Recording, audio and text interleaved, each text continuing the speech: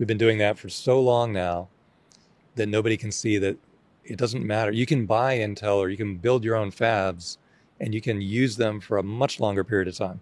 Oh yeah, yeah, absolutely, Much totally, longer. I totally agree. In fact, so like our AI4 chip, which is like relatively primitive at this point, the same fab that makes that, if we apply the AI6 logic design to the fab, which is it's a sort of nominally 5 nanometer fab, Yep.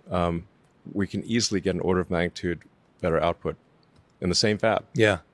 Yeah. And the other thing concurrent with that is that the volume, if you just 50x the number of chips, can you do something useful with it? You used to not be able to. You'd be like, well, now I've got 5 CPUs, but I still have the same single threaded code. What am I going to do with 5 Excel spreadsheets side by side? Now it's like, no, I Yeah. can translate that into useful intelligence Yes, instantaneously. exactly. It's not constrained by humans. It's not a human productivity amplifier. It's an independent productivity generator. Dead right. So many people have missed this, the importance of this. And this is where China makes far more solar panels than we do.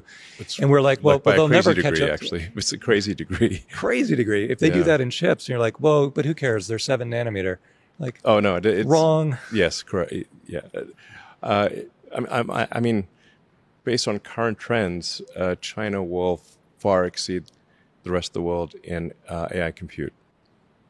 So That's not good. What happens then? You've got XAI and Google and China Inc. Let's call it that for the moment, and you've got massive amount of ASI level compute that, frankly, the only thing that understands the other ASI level compute is the ASI here. Can they all just play together? Is it Darwinian? There might be some Darwinian element to it.